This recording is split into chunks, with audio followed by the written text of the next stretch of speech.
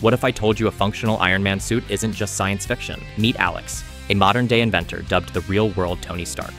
For the past 6 years, he's been on a relentless mission to turn Marvel's iconic armor into reality. While he hasn't cracked the arc reactor yet, he's engineered something groundbreaking: the planet's first portable hydrogen reactor. This tiny powerhouse fuels the suit's futuristic tech. Using hydrogen, Alex harnessed plasma-based propulsion and combustion experiments to create energy pulses and armored limb attachments capable of cutting through solid materials.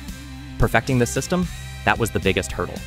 To bridge the gap between reactor and motion, he designed a lightweight exoskeleton from aluminum steel alloy, outfitted with myoelectric sensors that detect nerve signals, translating muscle twitches into mechanical actions via hydrogen-powered pneumatics. Sound familiar? It's eerily close to Tony Stark's on-screen tech, syncing the suit's components into one cohesive system. Though still a prototype, Alex's vision is inching toward the finish line. A fully operational Iron Man suit might be closer to reality than we ever imagined.